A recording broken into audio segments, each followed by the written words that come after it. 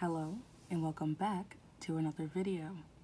So this is another part of my visual inventory, and today we're doing highlights. There's a whole bunch of other crap in here that I just put in here, but the rest of this is highlights.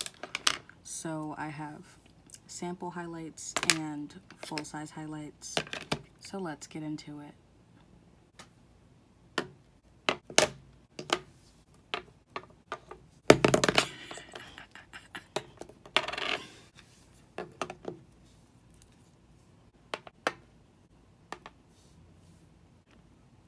Here are all of my highlighters. I have 1, 2, 3, 4, 5, 6, 7, 11, 12 highlighters. So let's get into it. First, we're going to do the ones that I don't have to dip my fingers into. So I have the Nude Sticks Hey Honey. And it is something that I got in a set. I do not remember which set, but this is a little sample size. And I've always seen people like rave about this, and I always thought it can't be that good of a highlighter, not knowing that I had this shade because I never looked at the back to see what the shade was. So yeah, it is actually that good of a shade, and I really like it. Next we have the Milk Highlighter in Lit, and it's right here. This is also another little stick. I got this in a Christmas Sephora Favorites. It's in Lit, if I didn't say it by the way. It's a nice icy color, and I really like it as like just a solid illuminator. It doesn't really give me much color, nor does it give white cast, so I really like it. I had 3 of these at one point. But I only have the one left. Next we have this Becca liquid highlight, and I got this in a set also. It's in the shade Passion, and it is very finicky, but one drop goes a very long way. I don't even have to really squeeze it out. I just go like that, and then that's the highlight. Because it's all over. So this is what it looks like.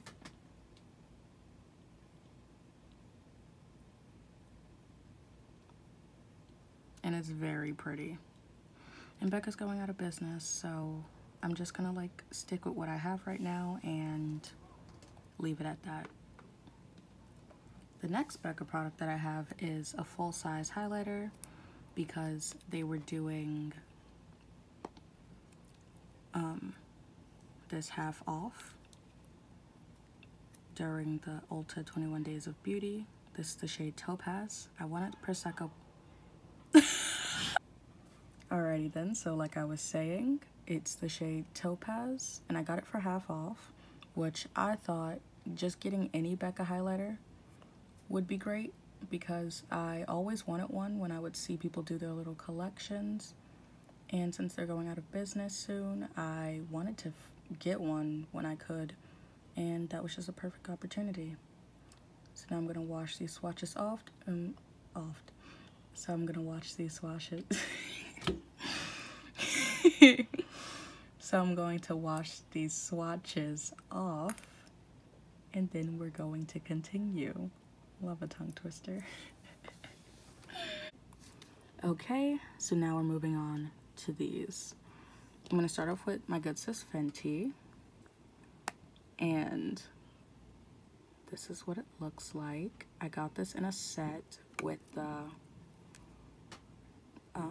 Stunna lip paint and Uncensored.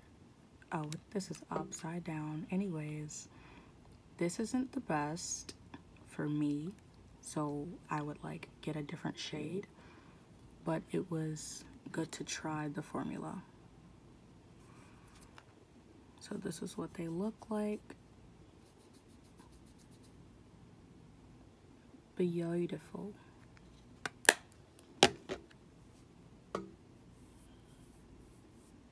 Like, see, it's quite light, but they're still nice. I really actually like the lighter one that's not as glittery. It's a nice subtle highlight, but still, like I said, not for me. Although I do like that I got to try a duo instead of just like one of the shades. And then next we have this Wet n Wild highlighting powder because, oh, in the shade Royal Calyx.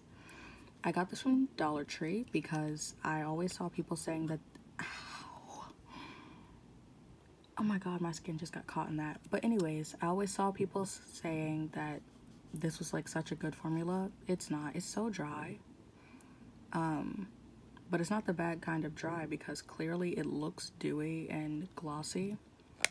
And this is a nice blue shade that I don't have.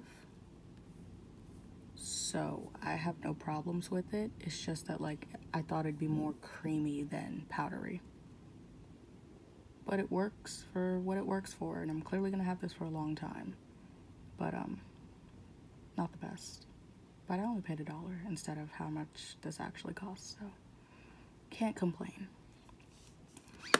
And my last two, these came from a 2017 advent calendar, so they're number 1, way past expired, and number 2, probably not shades that actually exist. This is the purple one. It is the shade Poppin' Rock, apparently, upside down. But it's the shade Poppin' Rock. I rarely ever look at the shades, so that was a shock for me. Okay, now look at this one compared. Like, I love this purple, and I actually would wear it with like normal looks too, because it doesn't look as purple unless you layer it up. If you take one little dab with your pinky and just go like tap, it just leaves a nice sheen without it being like a stark white. This is honestly one of the best highlighters that I have and that I will actually use on a daily basis, even though it's purple, and I probably can't get it ever again. Moving on. And then this, also this came in a set of 3. Well, not a set of 3, it was an advent calendar, but there were 3 highlighters in there, and I don't have it anymore. It was pink, like the monster shade I'm going to show you from ColourPop. But it's completely demolished and broken up. I'll probably like insert a video if I remember to do that. But anyways, oh, this is the shade Cinnamon Spice, and it really is a cinnamon spice. This is a gold highlighter with a heavy green shift that I literally love. I wore this on my graduation day. Like, this is so nice. It's beautiful. It's on my thumb, so that's a little awkward, but look at that. If you see my graduation vlog, this is what I'm wearing. Like, oh my god. This is perfect. And clearly I like weirder highlighters, but this is like an everyday highlight for me, even though it literally is green. But it ties in with all of those like greeny gold looks, so it's great that I have it. So now I'm going to clean off these swatches, and then we're going to get into these ColourPop ones. So I saved the best for last. These are the highlighters that I actually gravitate towards, some more than others. But let's get into it. So we're going to start out with the least used, which is Parasol, that you could not see. This actually reminds me of the Becca one, like shade-wise. Oh my god, I love that. I haven't touched these in a minute. They're so soft. But yeah, like look at that.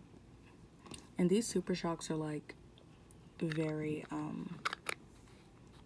like wet, and my skin is already oily, so I already look very wet, so generally I don't really need much but on my nose, meaning I don't use a lot of this, but I love it. Okay, so then let's just do this. Here we have Lunch Money, and this is like a cult popular shade, but obviously amongst the fairer people.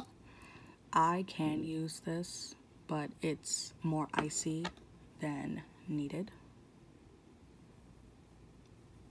Because look at that. And I like icy shades, like I said, with the milk one. So this is good for me.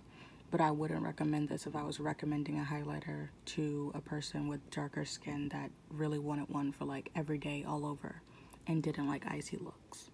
Next we have the shade Monster. This was the first one I ever got, and I specifically got it because it was pink. So when I made my order on Ulta, my first ever order on Ulta, I got this because, like I said, I had that, what was it, NYX one from the Advent calendar, and it just wasn't doing it for me.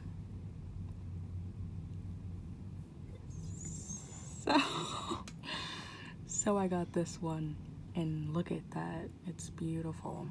And all of these are obviously wet looking because they're Super Shocks, and they just melt into the skin. So it worked out better than the pink that I already had.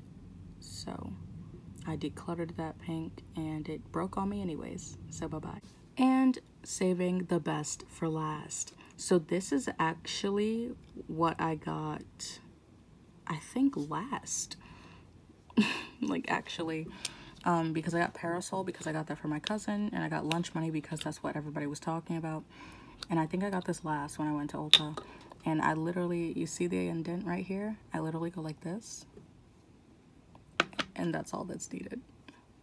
So look at that. Let's do it compared to Parasol. Look at that. Beautiful. And it's a nice light gold, which is what I assumed the Fenty highlighter would look like. But like, just look at that. So it's lighter than the Parasol, but a little bit darker than Lunch Money. And I highly recommend this to anybody my skin tone or lighter, I guess. And it works out so great. Look at how shiny those are. And that's why I saved these for last, because the Super Shocks out of all of my highlighters are my favorites. Because not only about the method of application, but just the physical feeling of them. Like, I've never felt anything like these highlighters. Like, the blushes are a lot tougher than this. The actual Super Shock shadows are wet, but you know, they dry out eventually. These feel unreal, and I love them. This is in the shade Wisp, and it's my favorite. I didn't say it before, but yeah. Well, this video has now come to a close. If you would like to watch more videos like this, the entire visual inventory playlist will be linked down below. And there are more videos like this on my channel. So if you would like to like, comment, and subscribe and do all that good jazz, I will see you in another video. Bye!